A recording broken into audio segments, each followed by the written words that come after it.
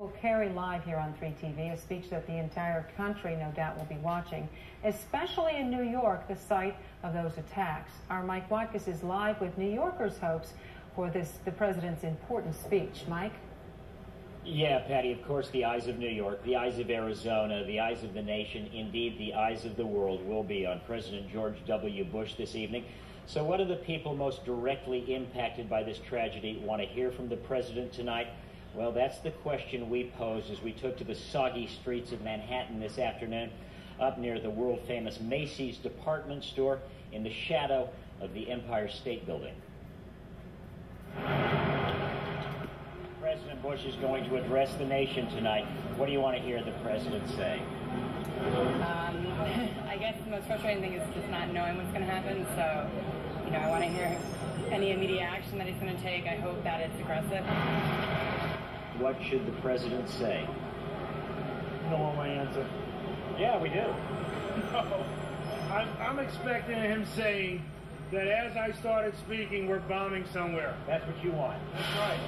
We don't want people, innocent people to die. You don't want innocent people to die? No. Hey, pal. Me, frankly, you might not want to put this on tape, but I feel... We want to put it on tape. Iraq, Iran, Pakistan, India, all of them, just nuke them. Sir, what do you say? What do you guys, anybody else? I agree with my brother. I'm afraid of war, so I don't want an all-out war, yet I want revenge.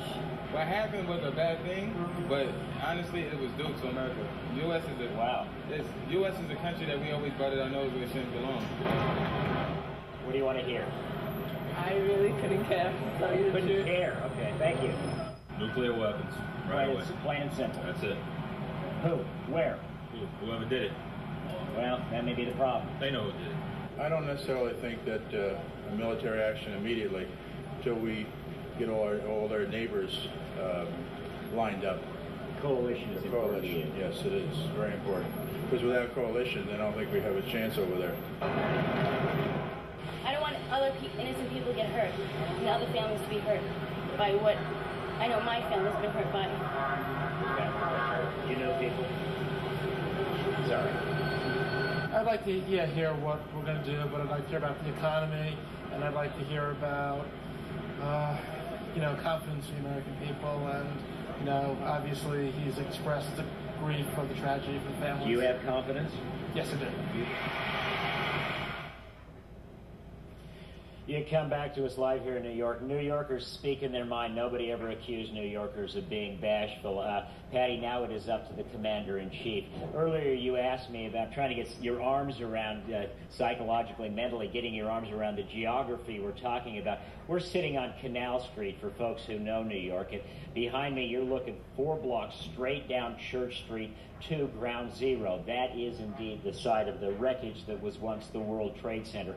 The cordoned off area is right below us, so it's basically an area that extends 4 blocks this way and about 4 blocks in every direction. That's cordoned off by police. Unless you live in the area or have official business, you can't go down there. So we're talking about a fairly small area, but it is so tightly congested in this city. There are probably more people that live in that area that we're talking about than live in most cities in the state of Arizona. So we can tell you that geographically it's really not that big, but so highly condensed with so many buildings, little narrow streets, that we're talking about so many people directly affected by this. Of course, these people will be anxiously awaiting to hear what the president has to say. You hear so much about the traumatic effect that this has had on especially New Yorkers. Have you encountered just a high anxiety kind of state of mind for these folks? Well, Patty, I think the news media sort of reflects the mindset of the American public. There is no other story anywhere in the world. We saw that with journalists that we spoke to. It's 24/7 coverage throughout the world, in essence. So, obviously New Yorkers feel strongly about their city, and this is a calamity of unprecedented nature, so it's impacted them greatly. The nation, we're on the verge of perhaps war, and so that, I think, speaks volumes to just how significant all of this is. All right. Thank you very much, Mike. We're going to shift our focus now to Washington, D.C.